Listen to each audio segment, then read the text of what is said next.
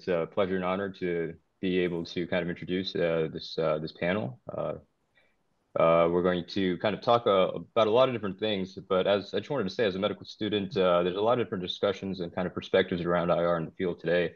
And sometimes it feels a little bit of a amorphous or ill-defined field. You know, there's a lot of different talks about maybe the clinician versus a proceduralist perspective on things. A lot of people talk about the IR-DR split.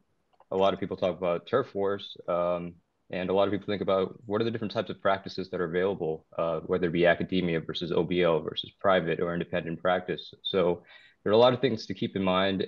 But thanks to great leaders and speakers in the field today, such as yourselves and the panelists, it's a great opportunity for medical students to kind of pay attention and move forward with this. So we're going to just do a brief little introduction, and then we're going to let Dr. Kavi Devulapalli take over and moderate this entire panel. So the moderator, Dr. Kavi Devulapalli, he's an independent endovascular image guided surgeon. He went to medical school at Case Western University, and he finished his residency at UCSF, did a fellowship at UNC, and he's passionate and very involved with BPH, fibroids, venous disease, and critical limb ischemia. And then next up, our first panelist is going to be Dr. Chris Goettl. He's a CEO of Vascular and Interventional Partners. He did his medical school at University of Arizona in Phoenix, his residency at UIC, and his fellowship at Stanford. He is an OBL founder and operator, so he's currently the director of an IR simulation program at the University of Arizona College of Medicine, Phoenix. Our next panelist is going to be Dr. Frederick Johnson, Jr. He is a vascular intervention radiologist at Vita Vascular Surgery in Thomasville, Georgia. He did his medical school at the University of Arkansas, and he did a fellowship at the University of Illinois. And then we have Dr. Julien. He is a vascular interventional physician and practice president at the South Florida Vascular Associates. He did his med school at Washington University School of Medicine in St. Louis, residency at University of Minnesota Medical Center, and fellowship at Miami Cardiac and Vascular Institute in Florida. His clinical focuses are peripheral arterial disease and arterial interventions. And our final panelist is going to be Dr. Brooke Spencer, who is the medical director and CEO of Minimally Invasive Procedure Specialist in Denver, Colorado. She went to med school at the University of Vermont, did her residency at Duke, and did her fellowship at Mount Croc University of Radiology. And she has a focus in pelvic venous disease and chronic pelvic pain in women. And I just want to say thank you. I know we had a last minute change to get you on this panel, so thank you so much for being here. Okay, can you guys hear me okay? Yep. Great. Thanks so much. Really appreciate the opportunity. Thanks to all the students who helped put this together. Zaim, that was an excellent talk before this. Hopefully we can follow up and get you guys some good advice. So, you know, there's a lot of confusion about terminology, and I just kind of want to start with just this concept of private practice. You know, students often hear about private practice, they hear about OBL. And, you know, I think the big thing that I want to stress with this panel is this is really, I think, what really constitutes the future of our field, which I think really is a surgical specialty. And everybody here practices in that fashion. And what I really want to do today is I want them to share their stories and discuss what they're passionate about, what their lives look like, and what some of the challenges were for them to get to this point. So let's start right there. And what I'm going to do is I'm going to pose a series of questions, and if everybody on the panel, we can start with Dr. Julien and then work our way around. Go ahead and, you know, kind of tell us a little bit more about your practice. But basically what I'd like to hear from you is, what does a typical week look like for you? What kind of patients are you treating? How often are you operating? When are you seeing patients in clinic? And do you practice any diagnostic radiology? And if you don't, do you miss it? Let's start with Dr. Julien. Well, good morning out in California. I'm in Florida. So I've been out 32 years, so I'm a little bit older than you guys.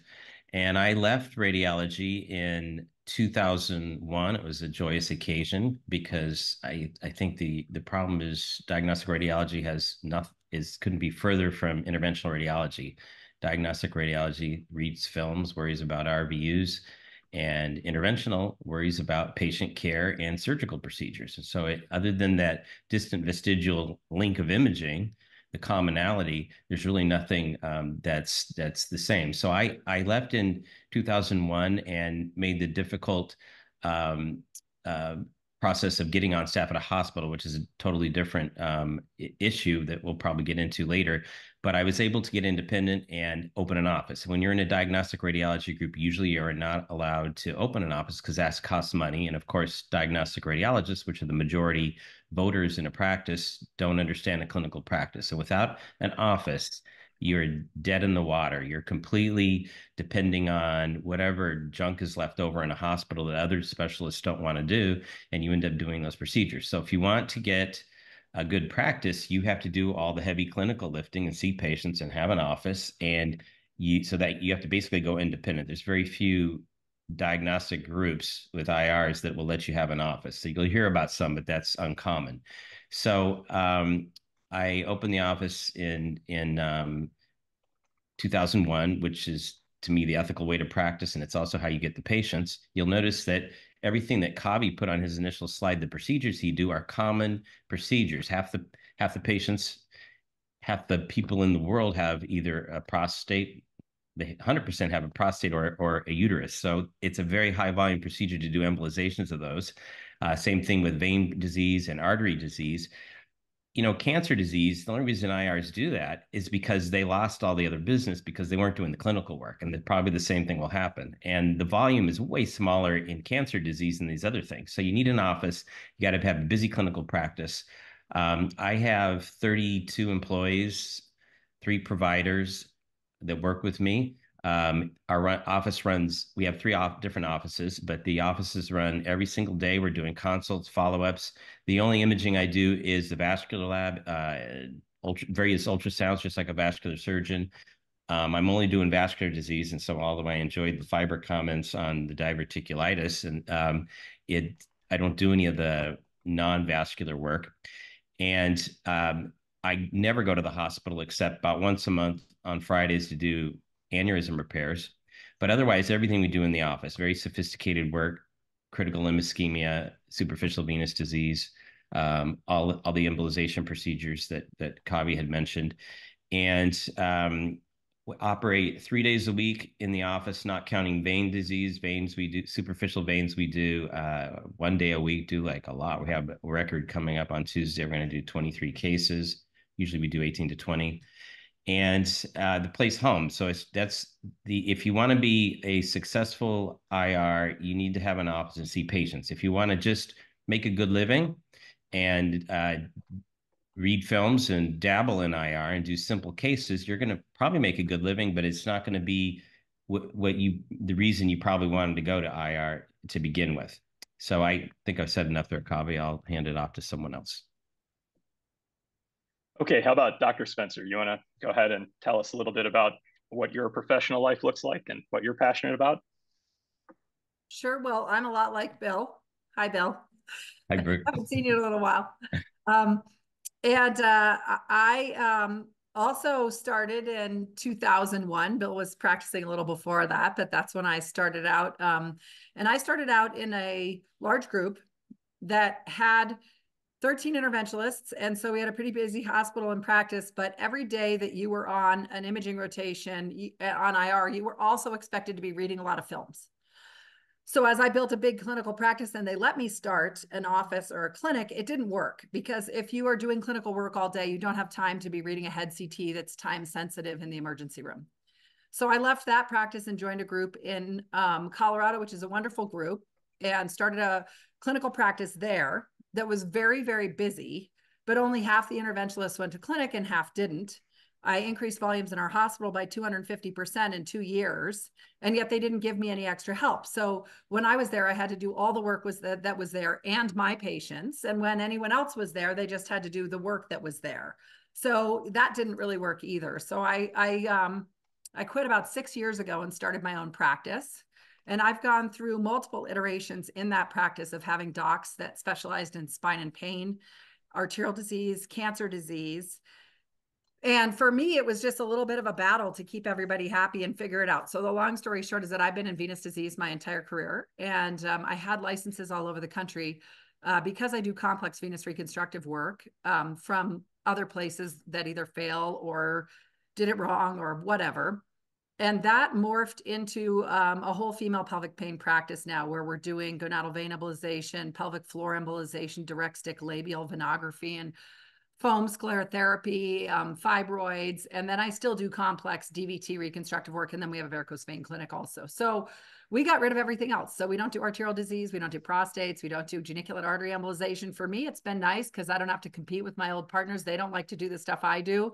So I send them that stuff and keep what I do. And as a result, I have 44 licenses now and people coming from all over the country. I hired a full-time research coordinator, and we're going to start cranking out the data, publishing studies. I started a nonprofit organization to raise money to pay for the research. And, hopefully over the next little while, I can be the Taco Bell to everybody else's McDonald's and Burger Kings, and, open a bunch of them to get better access to care for women across the country. Excellent. Thanks so much. I appreciate that. Let's go to Dr. Johnson. Hopefully, I think audio video is working now. Please go ahead and tell us a little bit about your practice and what your focus is. And again, a discussion about a split between how often you're operating, how often you're in clinic, and any diagnostic radiology responsibilities. Thanks. Are you guys able to see my screen? I can see it, yep. All right, good deal. Appreciate the opportunity to take part in the panel.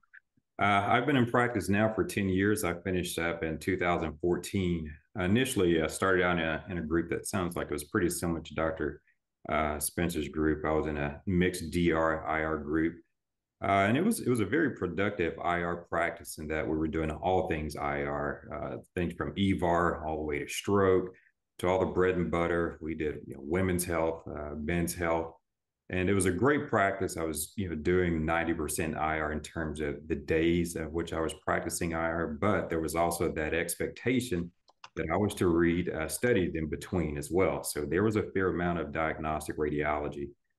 And about 5 years into it, the DR portion of it just became a little bit too much for me, just because the IR practice was really growing. And so for that reason, I ended up looking for other opportunities, and I ended up in Thomasville, Georgia, which is not Atlanta, Georgia. That's usually the immediate follow-up that I get when I tell people that I practice in Thomasville, Georgia. They say, "Oh, you live in Atlanta." We're actually 230 miles south of Atlanta. And so now my practice is that we're a mixed sort of multidisciplinary practice that consists of surgeons as well as IRs. So we have 3 interventional radiologists and we have 2 surgeons. We have a thoracic surgeon and a general surgeon. And the general surgeon, he practices a lot of vascular work, and he does open vascular. So it really complements us well. The IRs, we do the endo work, and he does the open work. So things like carotid endarterectomies, fem pops, fem-fems. And so it's really created just a very gratifying practice. And so I do no diagnostic radiology, and that's definitely been beneficial for me. On any given day, usually we have 3 rotations. Either you're the on-call guy, which you're at the hospital. We are primarily hospital-based, even though we do have our own office that we own and we do minor procedures. But on any given day, you're either at the hospital all day doing procedures, or you're the backup guy there supporting the call guy. Or the third rotation is that you're in clinic. And so we see patients every day in our clinic. We're open Monday through Friday, 8 to 5, and we are seeing and evaluating patients pre-op and post-op as well. We do not have an OBL as of yet, but we are doing procedures in our office. And there are things like superficial vein procedures, so great saphenous vein ablations, sclerotherapy, phlebectomy of varicose veins as well. In terms of the breadth of our practice, we do essentially everything in IR with the exception of stroke. So we do EVARs, we do PAD, we're doing a lot of dialysis work, interventional oncology, including ablations, Y90s, chemoembolization. So it's a very, very broad practice, including a lot of the bread and butter things, abscess drains, biopsies, ports as well. And so it's it's been a very good move for me to move to this small community. It's certainly a rural practice, and that's not for everyone, but it works for me. And one of the benefits to me in working in a rural community is that it's tons of opportunity.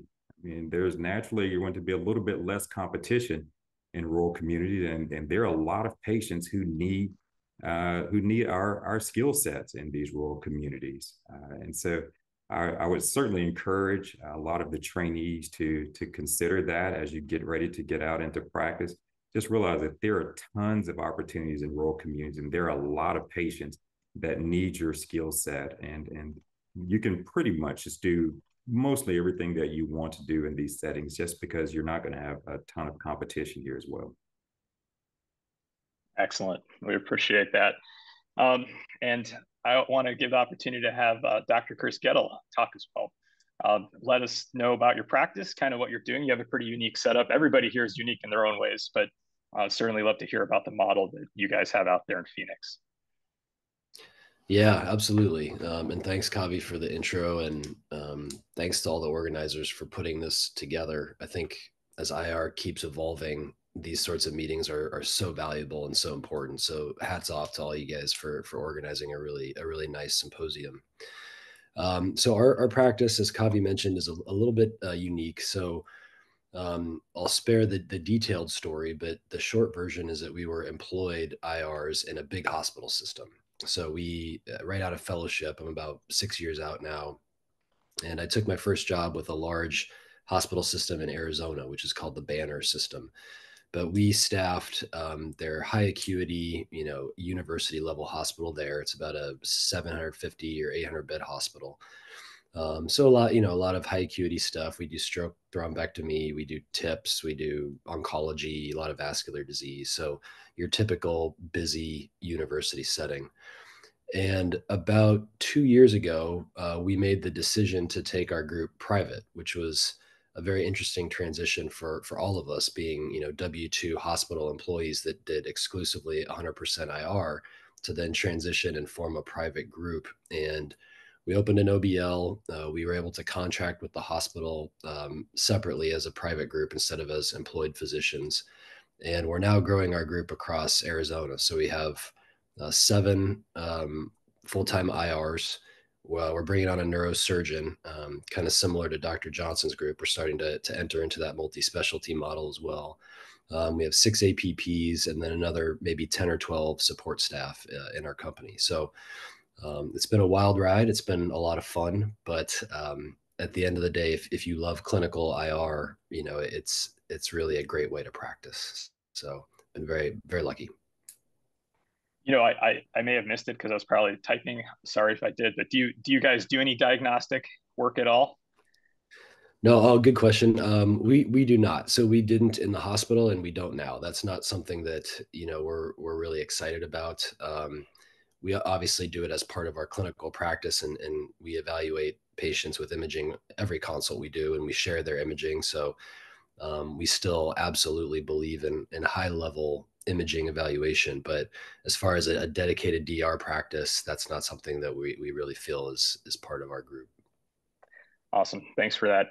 I just kind of want to touch on that briefly, because when I interact with a lot of students, I notice that a lot of them, have this worry, they have this fear about potentially losing diagnostic skills. And I think it really pushes a lot of people to maybe want to consider doing that. And what's unique about, I think, those of us who are practicing longitudinally, like everybody here, is we don't necessarily see it the same way. So, just real briefly, anybody who wants to chime in on this panel, how exactly does diagnostic imaging help you in what you do? And if you were a student looking to, maybe follow in your current footsteps and, be the next Julien, the next Spencer, the next Goettl, the next Johnson, what would you tell them in terms of imaging training? Kavi, I didn't answer your question about that. I don't do any diagnostic imaging myself either, except for like Bill, we have a vascular lab, and I'm sure everybody else does too. But one thing that's interesting is that in this model that we're expanding with patients across the country, I probably order about 100 MRIs a month. Wow. So we're going to eventually get an MR scanner, but I will not be, nor will my partners be reading those MRIs. We will contract out to a diagnostic radiology group to read those MRIs, because I have lost the skill and ability to look at, a complex liver lesion, a pancreatic lesion, do whatever, but I simply don't have time. I mean, we're so busy taking care of the patients that we're taking care of and so overwhelmed with that care. But I will tell you this, we are going to be publishing an article about CT comparison to MR venography, to venogram, to intravascular ultrasound for iliac vein compression. And I will tell you that there is not a diagnostic radiologist in the country that reads these scans correctly in terms of the presence and locations of varicose veins in the pelvis. They don't see the collateral venous drainage pathways, but I can see it when I look at it. So the skill and ability to read these MRIs in a meaningful way as a radiologist has allowed me to identify problems that we've been missing for years, hopefully educate others and get them to start looking at it. But I know that my vascular surgery colleagues and some of my cardiology colleagues struggle to be able to interpret the imaging that has not been interpreted correctly by a diagnostic radiologist. And I think it's a huge advantage to being an IR. I think that's excellent. I think in many ways, this is no different than a subspecialty surgeon, right? Who becomes an expert at the imaging that's relevant to the patients that they're treating. And I think that's key. I appreciate that insight. So I want to move on to talking about some of the challenges. And, I think it's pretty amazing what you guys are doing. I think these are really exciting practices. You guys are treating a wide variety of conditions. You obviously enjoy doing it. You're sharing your experience on Super Bowl Sunday. Clearly, you're passionate about it. But what kind of roadblocks did you face to get to this point? And let's start with Dr. Julien. So the one that everybody's going to face is the one that we shouldn't be facing, and that is the diagnostic radiologist. So there's every hospital in the United States pretty much has one contract with a radiology group. They call it exclusive, and it is pretty exclusive for imaging. But what's happened over the last 30 years is it's non-exclusive for interventional. And so you've got many specialists doing interventional type procedures. For instance, neurosurgeons and neurologists doing intracranial work, vascular surgeons, cardiologists doing all sorts of vascular disease, arteries, pulmonary thrombectomies, nephrologists doing dialysis, ortho doing kyphos, all sorts of things. So it's not even remotely exclusive. But if you, as an independent IR, apply to get hospital privileges, you'll be blocked. And in most places, you're dead in the water, because if without hospital privileges, that's just a basic building block of a practice. You can't open an office interventional suite because you have to have hospital privileges. So that's the big barrier. I might have been the first guy in the United States to break one of those contracts in 2001 when I got on, but it was touch and go there, and I barely was able to do it and had to use a lot of money. And it's a bit of a story I'll tell another time, but it's very difficult to do. And so it's infuriating that your biggest obstacle is going to be the IR/DR groups. So there's a lot of other issues that you have to learn how to, hiring your people, HR, spending a big investment to get your office, building it out. There's a huge number of things, but one barrier that IR has, specialties don't, is they can all just walk through the front door of a hospital and get on staff, and so that's a problem that hasn't been solved yet. How about anybody else? What other challenges? The one that Dr. Julien's talking about is kind of the classic challenge. Have any of you else experienced that, or other challenges that may be related or not related?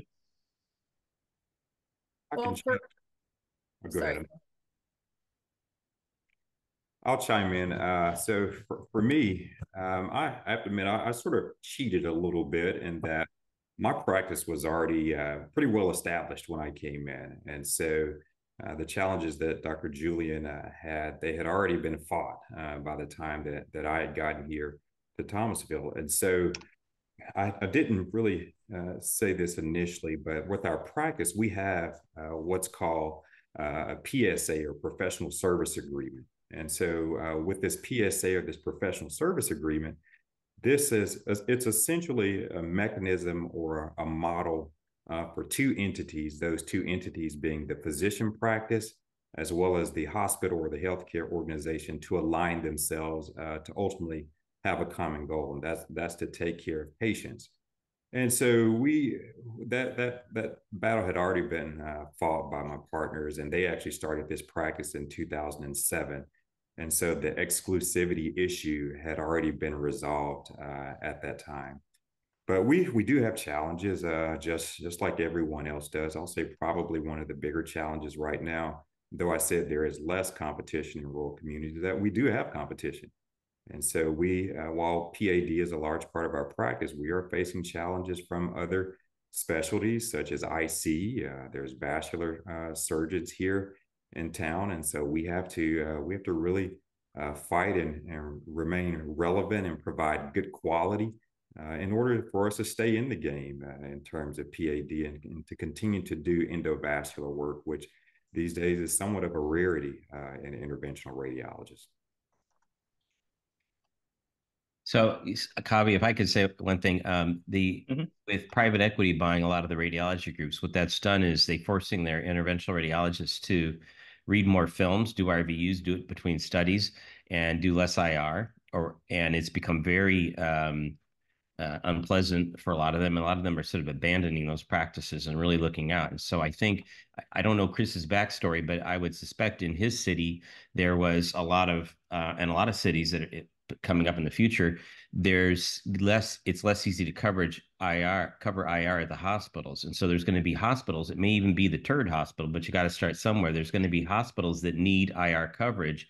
And you can go, especially in communities, small communities, rural places that don't have any IR coverage. That's a perfect place for someone to go and say, I'd like to have a contract. The basis of surgical practices around the country is you can't make a living off just professional fees. And so they'll have things, you get paid for call, you may get paid working in an ASC or an OBL. It's not just professional fees. And so if you can get a professional service agreement like Fred talked about, and sounds like Chris has, that would be great. And I think there's going to be way more opportunities in the future. And if enough med students and residents and IRs also come down on the SIR to put pressure on the radiology groups, that may also help to open up a lot of those doors.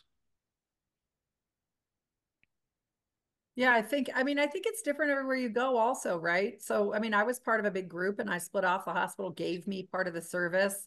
Then the hospital decided they wanted one group to cover the service, but I'm still medical director of the department and I don't cover the service.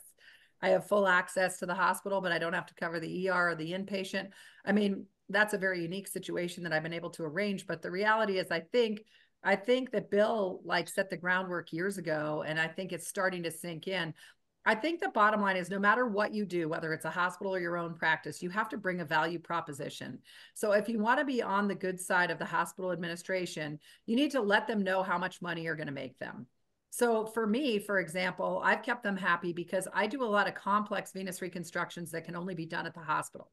IV celiac reconstructions that take too much equipment and too much time. So while my partner's doing cases in the outpatient center 1 day a week, I go to the hospital and do these big cases. I make them about $20 million a year. They're not going to kick me out.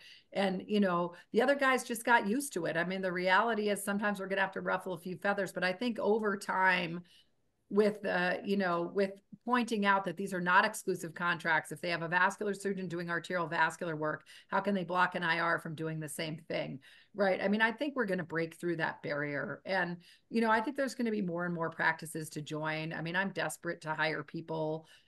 I plan on opening 100 of these if it works out that all the data proves that we need to be doing more of this.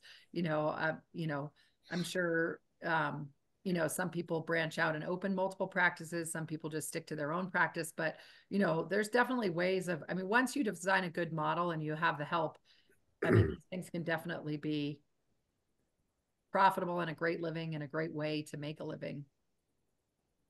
Bobby, can I piggyback on that? Please go ahead. Yeah. Talk about the value proposition of IR. That's very important to understand. And what we as IRs have to realize and make others understand is that we're a little bit different in other specialties like nephrologists or cardiologists. Hospitals, they value those service lines because they put patients into hospitals. Now, we as IRs, we do put patients into hospitals, but where our value lies is that we get patients out of the hospital. And hospitals, they make money by bringing patients in and to the hospital, but they tend to lose money the longer those patients are in the hospital. And that's where we really bring value to the system, is that we decrease the length of stays, and we do things that in a way that's cheaper than others, and we can do things faster as well. The other way that we bring value, and this was actually said to me by a hospital administrator, is that our reach is so far. We touch so many different specialties, and there are so many specialties that are what I consider IR dependent.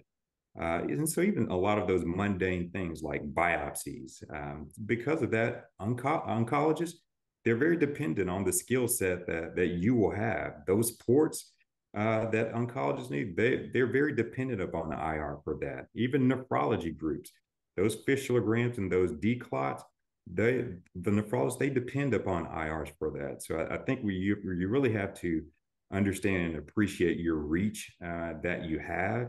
And it's really incumbent upon hospital administrators to understand that the IR reaches very far, and that we do bring a lot of value to hospital systems because of that. I think that's a great point. I think one thing I'll add on that is, I think what makes this panel unique is, you know, for those of you with some hospital presence, you're absolutely doing that, but you're not pigeonholing yourself into that. And you're expanding services that are beyond that as well. And I'm curious, Chris, if you want to chime in a little bit based on what Fred said, which is absolutely spot on. You know, you guys maintain that hospital relationship, but you still have your own outpatient center. Can you kind of talk about some of those dynamics?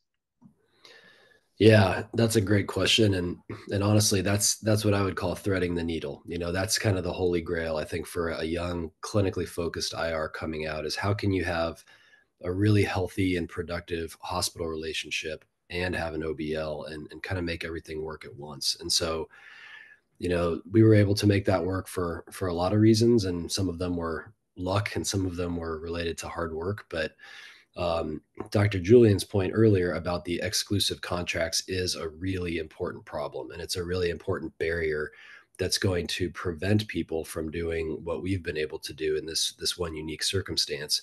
But in my opinion, you know, this is the model that everyone should be going to. It's really the best way to practice IR, to be able to do high acuity cases in the hospital, take your patients to the right care setting, but also develop your clinical practice, you know, the way that you want to run it. And so that's what we've been able to do. But, you know, I think it's a little bit more luck and circumstance, and we really need to make that available to other young IRs across the country.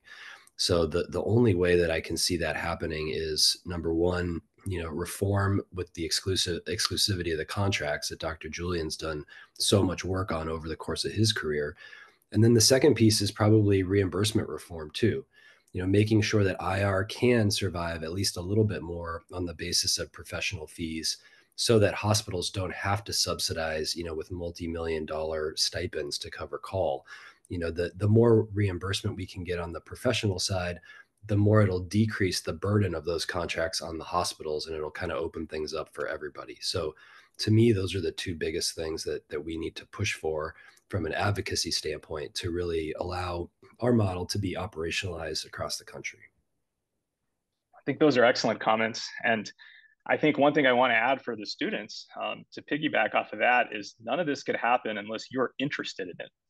I think that's the biggest issue that we've been facing with the culture of interventional radiology to present day, is we have people in our field who are doing excellent clinical work, and you're seeing 4 of them right here, and they're absolutely killing it, and they're wonderful models of what we could be doing at scale. But there aren't more people doing this because it's difficult. But not only is it difficult, but there aren't enough people interested right now. You have to express that interest, and everything you've been hearing about at WCVIS with respect to a clinically focused training mentality where you're developing disease state expertise, that's where it all starts. If you don't have that foundation, then you can't dive into the weeds and talk about all these things like finances, politics, and exclusivity, all these very important issues. So I kind of wanted to put that in context. I wanted to take a step back. I know we're probably have about 10 minutes or less. I wanted to address a few of the questions in the chat panel. And this is very interesting because this is kind of pertinent given the fact that everybody here is an independent vascular interventional radiologist, whether that's hospital or mixed or whatnot. How do you fight bias from financial pressure, especially in a fee-for-service environment? How do you kind of ethically, morally deal with that reality where the more you do, the more you get paid, right? And that's kind of how we live right now. How do you balance that when you are the one in charge of your practice making the decisions? Bill, if you want to start. Well, this is not unique to what we do. This is I mean, maybe a diagnostic radiologist is sitting and reading whatever the computer throws at him. But in most cases, you have a surgical mentality. People walk through your door and you do evaluate them, do what's ethically correct. Now, there are many unscrupulous, maybe not a high percentage, but you hear about them, people who will do things purely for financial. And I think this is just part of, you got to have good ethics. You got to have good training. We could probably use some more oversight, having more, practice guidelines. There's been some folks out there that have gotten in trouble, deservedly. But I think, for instance, you'll hear about people treating claudication aggressively when maybe they haven't tried exercise trials, or they haven't stopped smoking, or trying celestazol, or trying different conservative treatments. I mostly treat critical limb ischemia when patients' legs depend on it, but we do some claudication, and it's a struggle with, I think, any procedure we do. We're going to have these ethical struggles. So uh, I think it's something you can work through, especially if you've had good training and you're a good person, and it's something that I think we'll just keep talking about. That's great. Yeah. Go ahead. In our practice, it's a choice, right? To be ethical is a choice, and we should all make it, right? There's some people who won't, but we should all make it. And integrity, the definition of integrity is, doing what's right in the face of adversity. We should all be acting with integrity and be able to sleep with yourself at night. And I'll tell you, if you become very good at something, anything, whatever it is you choose to do if you subspecialize, right? In my practice, I've created standard operating procedures for everything we do based on evidence-based medicine. We have it written out from start to finish, from when the patient comes into the practice to how we work them up, to what the timelines is for a follow-up, so that it's consistent care. I have 4 nurse practitioners and 3 doctors. We all do everything exactly the same. Obviously, the technical portion of a procedure is determined by the physician treating the patient. Everything else is the same every time on every patient. The decision tree is the same. And so my hope is that I can replicate that model and be able to give people the same high level of care that our practice reputation has received, like, across the country. And so I feel like if you do that in your community and you provide a high level of care, and you're not pushing patients to have procedures, you're telling them what the criteria are, you fit them into the correct boxes and you do it, you'll be successful. If you're unethical and you start doing procedures that are unnecessary and you're pushed to do it because of money, you're going to end up out of the game. If things get bad enough, doctors in general don't like to tattle on people or report them. But things can get bad enough in your community or somewhere. You may see someone doing something. You have recourse. There's things you can do. You report them to the state, maybe a local hospital, or in some cases, like the Department of Justice. And there's a recent case out west where a huge group of folks not really practicing like they should have were shut down. So I think you have to be doing some bad stuff for that to happen. But there's different things that could be done. Yeah, and I can speak a little to that because that went down in our home market. So we've kind of had a front row seat to some of those bad actors that are out there in the community. But to go back to what Dr. Spencer said just a few minutes ago, that's absolutely the key to just being evidence-based, use the evidence available and make ethical, sound treatment decisions. And if you do that, your volume is going to grow. You're going to get referrals. You're going to be able to market successfully to patients.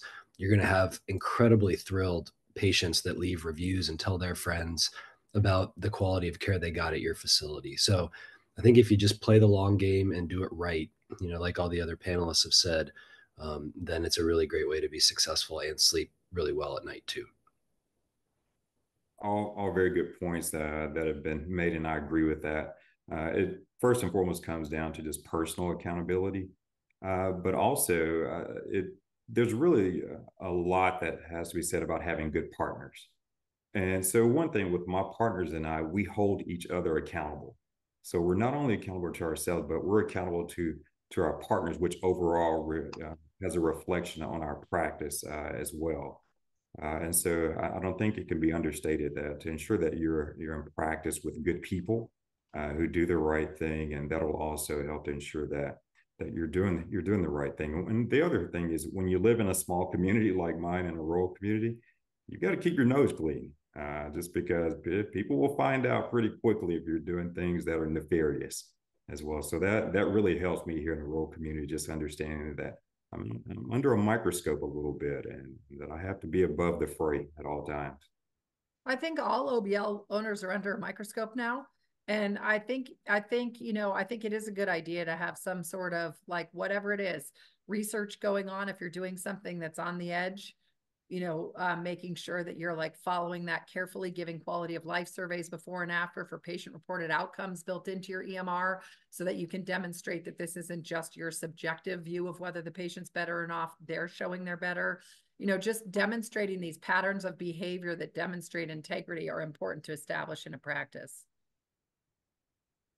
Excellent. Those are great thoughts.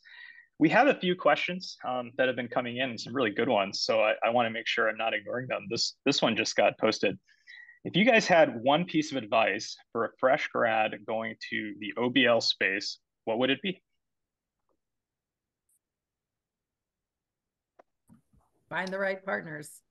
Yeah, well, I think you just can't hop out and open an OBL like the Field of Dreams to be successful. You have to be technically good.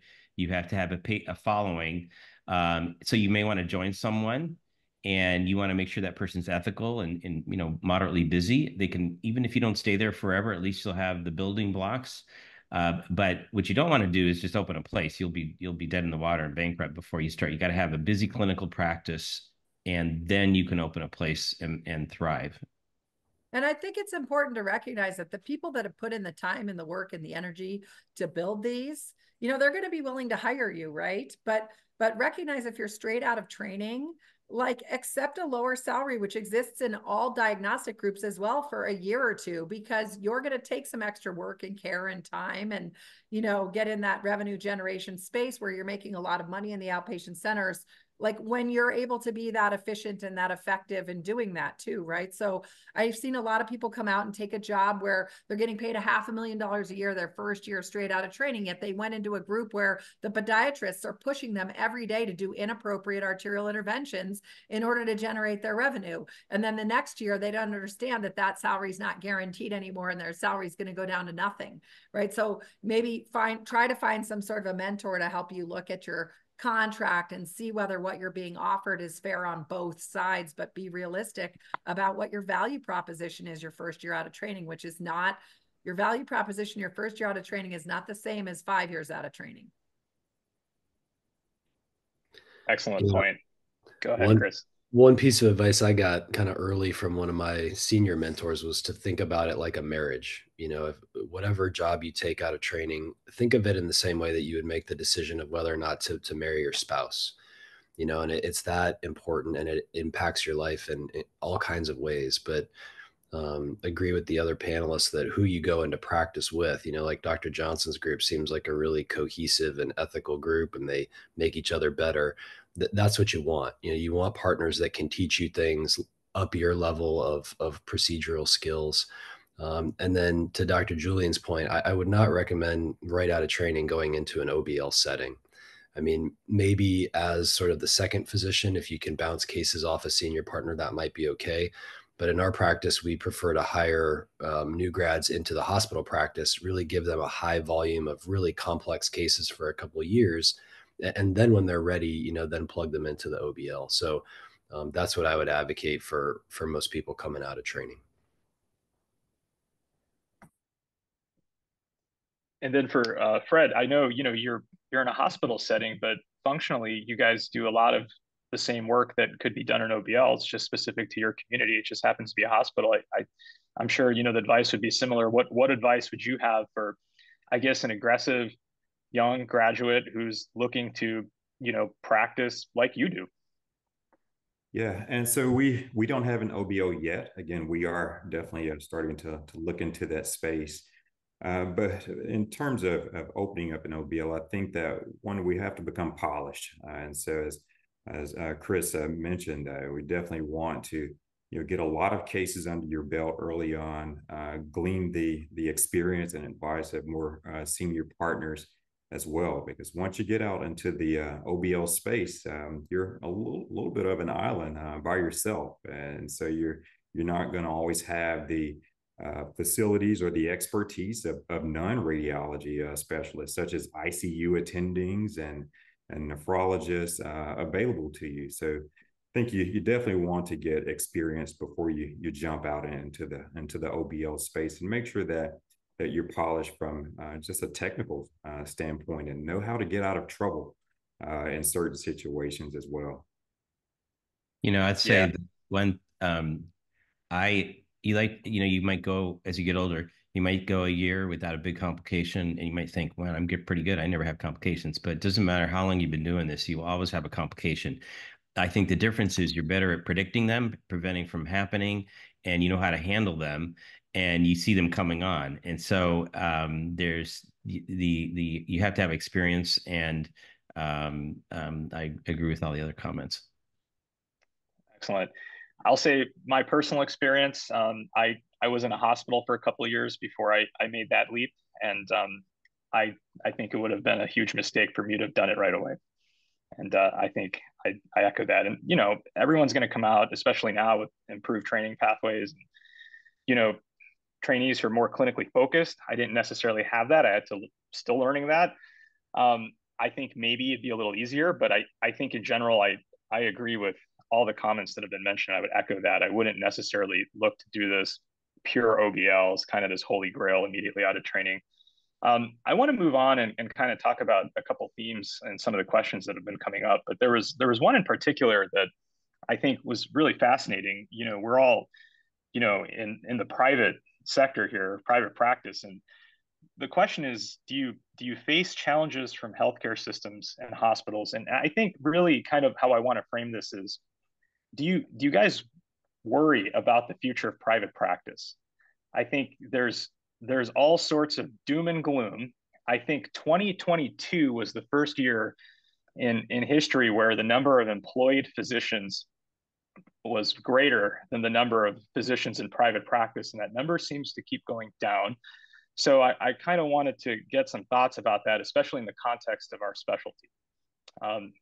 Dr. Spencer, I saw you shaking your head, so why don't we start with you? Well, I don't worry about it because I have a great relationship with the hospital and with lots of people in the community. And the bottom line is that if reimbursements change or something changes that is out of my control and my model doesn't work anymore, the hospital will buy our practice in 5 seconds. I mean, there's never only one answer, right? Like, I never want to go there, and I'm planning on trying to do this, but you know, partnering with a hospital is always an option. I don't want to do it right now, and I don't have to do it right now, but I might, you know, 20 years from now, we might not have a choice. Maybe all the rules change, all the reimbursement changes. But if you have a good, solid clinical practice, you will always be able to make a good living and give good medical care. I don't think I don't think you're pigeonholing yourself into a place where you're not going to have a job anymore. I think I'll probably have a little less concern about private practice positions. So with the PSA, or the professional service agreement, sort of the basic premise of that is that there are two entities that need something. That means the physician group needs something, as well as the hospital or the healthcare organization that needs something as well. And I don't think that will ever change. And simply because the healthcare organization, because they need the services that we provide, I think there will always be a value that they will place on that. And that's the beauty of the PSA as compared to an employed model, is that it's more mutually beneficial. It's a symbiotic relationship as opposed to a parasitic relationship. And so I don't think that there will be, there's not much concern on my end as far as the continued viability of private practice physicians. Again, I think probably the ideal model is going to be what Dr. Goettl has, in which there's a hospital-based portion of your practice, but there's also an outpatient element to your practice as well. So I think we'll be fine. I don't think that young budding IRs will have much to be concerned about.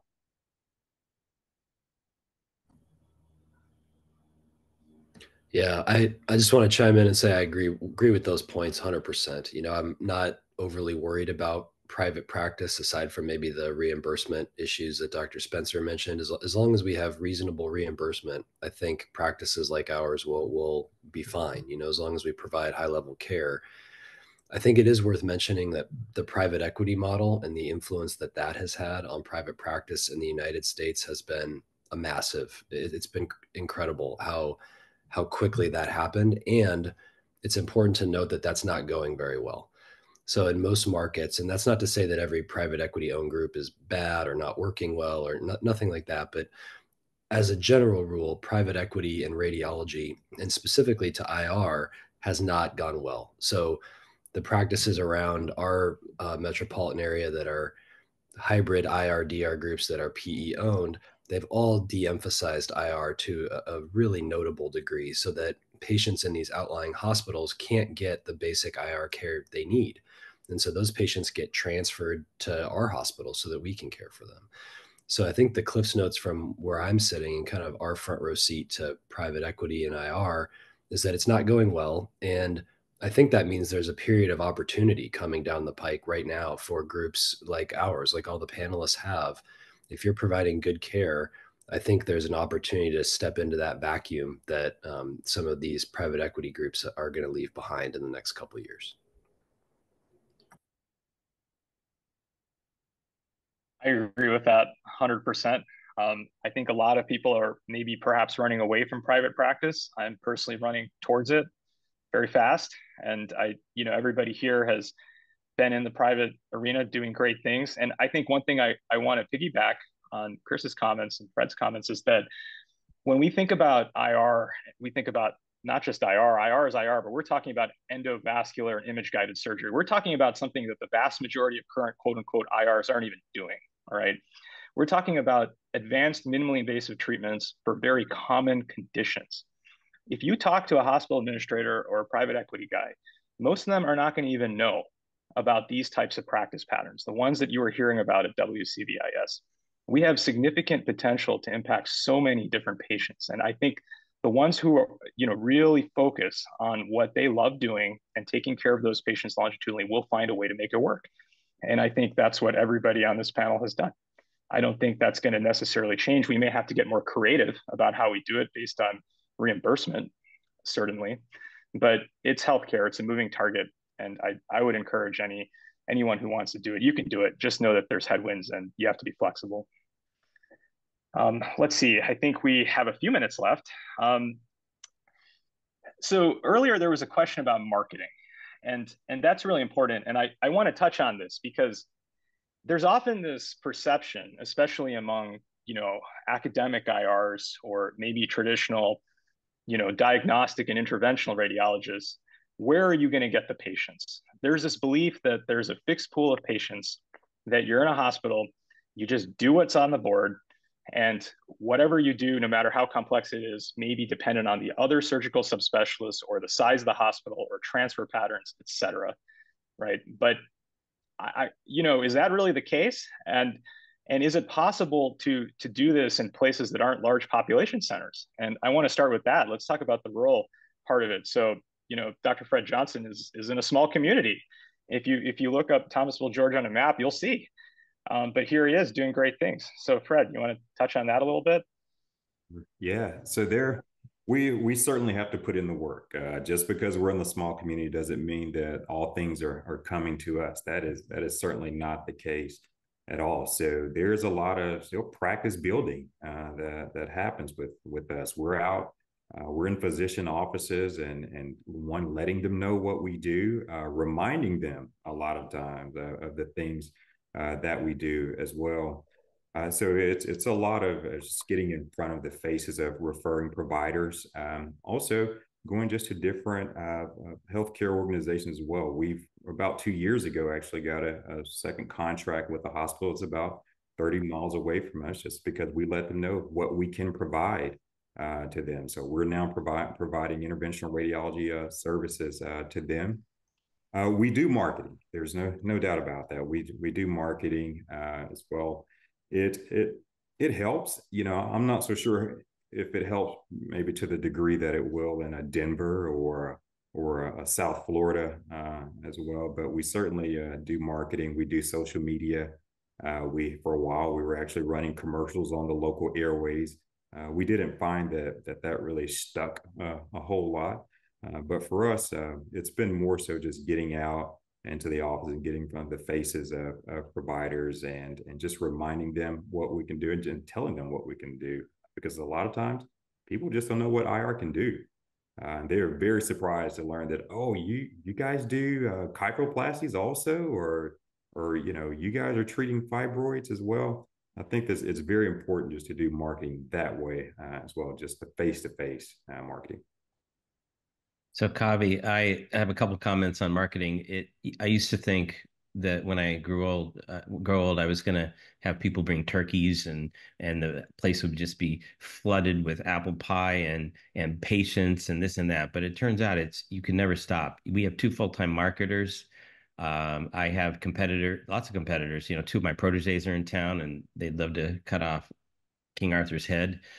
And there's other surgeons coming to town. There's just millions of people. And there's also other specialists who do competitive things, like the gynecologist doing hysterectomies instead of us doing uterine embolizations. And you have to sell yourself with the urologist. So it's actually a big story. There's a full session going to be at OEIS if people want to come. And it's actually kind of fun. I do a lot of dinners one-on-one. That's real effective. But you can never stop. You do outreach to podiatrists. My son is a movie director. He's flying in a couple of weeks. He's going to do a commercial for prostate embolization. And, you know, so it's kind of a different part of the practice that's fun. It's a lot of work, but it gets you very involved in the community. Yeah, we have a full-time marketing company that works for us. We pay for them to manage my social media experience and reputation, because I don't even know. I mean, there's so many mentions on Facebook groups and everything. Somebody needs to watch this stuff for you. They need to watch your Google ads and all this stuff. I'm old as hell. I don't know how to do any of that stuff. So they take care of all that search engine optimization for your website, so that when people are searching keywords like uterine artery, you know, fibroids, that you pop up first. I mean, if you want to get into a practice where it's successful enough that someone's doing that work for you. And then we also have a full-time boots on the ground physician liaison who goes out into the pelvic floor physical therapy offices and tells them about what we do. GYN sets up dinners that are sometimes sponsored as an educational event from industry or something, where 20 or 30 different providers come from the community and we sit down and educate them on the stuff that we're doing. It's all pretty effective, but you're right. Bill is absolutely correct. It's constant and continuous and a lifelong proposition. It's not something you do once and then can stop. Yeah, those are excellent comments. I think, you know, you can never rest. It's an engine that you just have to keep doing. You know, you can be in practice for decades and you're still going to be doing referral dinners. You're still going to be doing outreach. And I think for students on this call, if you're of the mindset that maybe you don't want to be doing that, maybe you just want to do whatever kind of shows up, then don't do this. That's just the frank advice. Just don't do this. You have to be in it to win it, very passionate about it, and you got to keep that engine going. So those are great comments. I think we might have time for one more quick question here. I see, how do you navigate insurance reimbursement / contract negotiation denials and different issues associated with the revenue cycle side of healthcare? That's a really good question. And I'm not sure. Yeah, very meaty. I don't know if we could answer that within a couple of minutes, but the quick answer is you have to know the rules. The quick answer is you must know the rules. So when you dictate your report, you better put the right words in there. And when you pre-authorize your procedures, you better have the right words in there, and you've better have done whatever it takes to do beforehand to be allowed to do that procedure, or you'll get denials. If you don't, we have almost no denials. So, I mean, it's all about knowing the right language, following the rules. If someone doesn't meet insurance criteria, don't try to push it through. Yeah, well, that takes a lot of experience. It's more than just the little 30-second summary. That you're hearing Brooke give you a couple decades worth of experience in that little snippet. So it's a challenge. It's something you just can't answer too easily. No, you have to have pre-authorization specialists who know this stuff for you and send stuff back before they send it in. If you didn't do it right, you've got to have billers and coders that know which ICD-10 codes have to be linked. You can go into your EMR and you can create favorites. You can create templates so that everybody that joins your practice is forced to put the appropriate information into their notes. We've spent 6 years building out our EMR. It's very sophisticated now, but it was a disaster when we started. Yeah, I agree with all those comments. And one thing I wanted to say to piggyback on that is that the insurance and reimbursement and auth aspect can be a barrier for sure to opening, especially OBL, but it can also be a competitive advantage. So some of these things do require, many years of experience and or a lot of time invested in your insurance contracting and getting carve out codes. So for example, I'll give a clinical case from our practice. We really spent a lot of time on Y90 radio embolization in our insurance contracting process and understanding all the rules about how that works in the outpatient space. And what we found is that there's so few physicians that take the time to do that right and to get it to a place where you can be authorized and really treat patients and get reimbursed for the dose, that we're really the only ones doing it. I mean, very few people can figure it out. So if you do take that time and really learn the rules and do it the right way, it can also be a competitive advantage. Yeah, we have lists all over, like all the nurse practitioners and in our intranet SharePoint of what the insurance requirements are for each insurance company based on what size the saphenous vein has to be, how long they have to wear compression, whatever. We have spreadsheets of this stuff all over in everybody's office. And you just look up and you answer the question whether this person meets criteria. And if they don't pretend. Just don't pretend you're going to get yourself in trouble. If somebody comes in and audits, you pay back millions of dollars and lose your ability to help all the people who do meet criteria. You just have to live by the rules of the insurance companies. And, a more sophisticated thing, which is far beyond maybe this audience, is, we're going to go to our insurance companies and show them. They now are required, at least in Colorado, to report what they're paying in different sites of service. So we're going to be able to go to them and say, our site of service is so much less expensive than an ambulatory surgery center or a hospital. You really ought to, pay us more to be able to do this, which is still much less than those other sites of service. And we'll see if we can make it work, because we're in the process of doing that now. Excellent. Well, we'll wrap things up here. I think let's just go around real quickly. If you just have any parting words of advice, wisdom, nuggets for those watching, go ahead and say what you got. Let's start with Dr. Julien. No room for dabblers. If you want to be a successful IR, you got to be clinically oriented and quite driven. And I think if you could help the cause, talk to your attendings and SI people in the SIR, tell them this pseudo-exclusive is a big problem. Also, if you're interviewing for residencies and you want to impress the people you're interviewing with, after they show you their fancy flat panel machine and maybe there are some fancy microcatheters, you should say, what I'm really interested is seeing your clinic and how many days I'll be spending in your clinic. Let's march down the hall and see that. I'm done. How about Dr. Spencer? I was answering something. Was this the last words of wisdom? Words of wisdom. Yeah, I mean, here's the thing. The whole system's broken. So pick a way you want to fix it and fix it. Find something you love to do and do it well. You will be successful, but you have to be willing to put the time in. If you don't want to put the time in and you don't want to go out and build relationships and talk to the docs and spend time talking to the patients and actually doing the consults correctly, it's not the right it's not the right place for you, but if you want to, you can be successful. And I wouldn't worry about it. And I told my mom when I started this, she was freaking out, right? I said, what is the worst case scenario? I live in America as a doctor. I go bankrupt, lose everything but my retirement, and have to go back to work as a doctor for a hospital or a big group. I mean, there really is no risk when you're early in your career. Go try it. If it fails, there's such a massive shortage of doctors right now. You can go get another job in 5 seconds. How about Dr. Johnson? Why don't you go ahead and give us some advice? The future of IR, it is bright. It is very bright. And I know it may sound like it's a buzzword or a buzz phrase to talk about clinical IR, but we are very serious about that. You have to be clinical. Do not allow anyone to order you to do anything.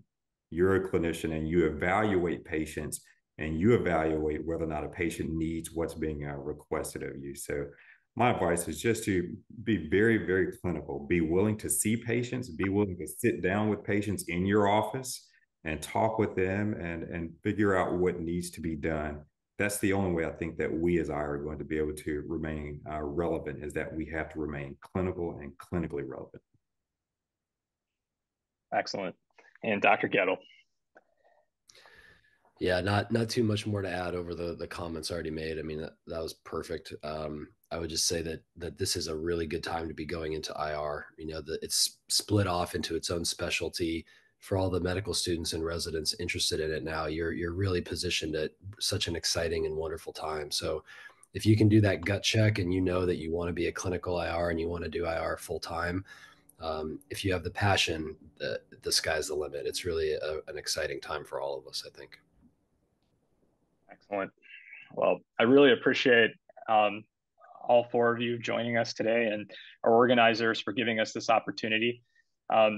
You know, please enter your contact information if you'd like in the chat box. I think there's going to be plenty of students who are going to want to reach out to you all. I think in many ways we're kind of living the future here at WCVIS. We're a field that's in flux. It makes it exciting, and I think it also makes it challenging.